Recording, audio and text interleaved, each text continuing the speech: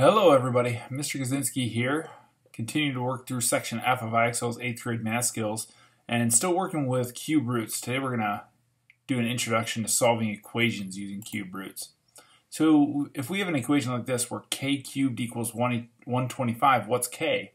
And they even tell us that k is the cube root of 125, and that's 5. Alright, so if we do the same thing to both sides of this equation, if we take the cube root of k cubed, that's k, because k times k times k is k cubed. And if we take the cube root of 125, that's 5, because 5 times 5 times 5, also known as 5 cubed,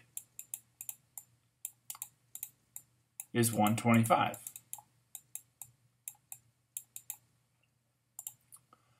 So s cubed is 27. What's s?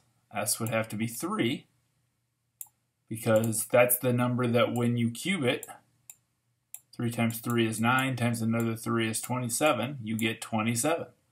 So S must be 3.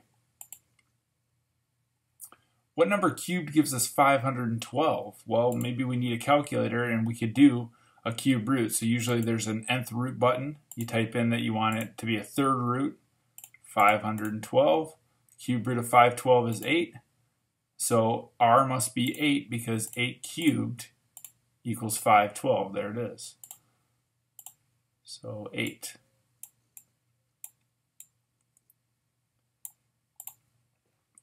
Y cubed equals 0. I don't think we need a calculator for this. What number cubed gives us 0? That's 0. 0 times 0 times 0 is 0. And that's why the cube root of 0 is 0.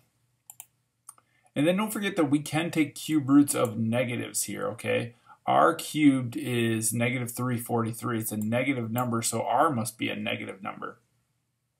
You know, again, maybe we reach for the calculator here, and we do a cube root. Again, we know it's negative, so we don't really need to type in the negative, but there it is. It's going to be negative 7. If we do put in the negative, there's your negative 7.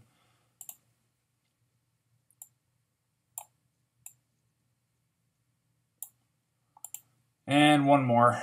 What about if h cubed is negative 216, what's h? That's going to be negative 6. Negative 6 times negative 6 is positive 36, times another negative 6 would be negative 216. Let's show that on the calculator. Negative 6 to the power of 3, or cubed, is negative 216.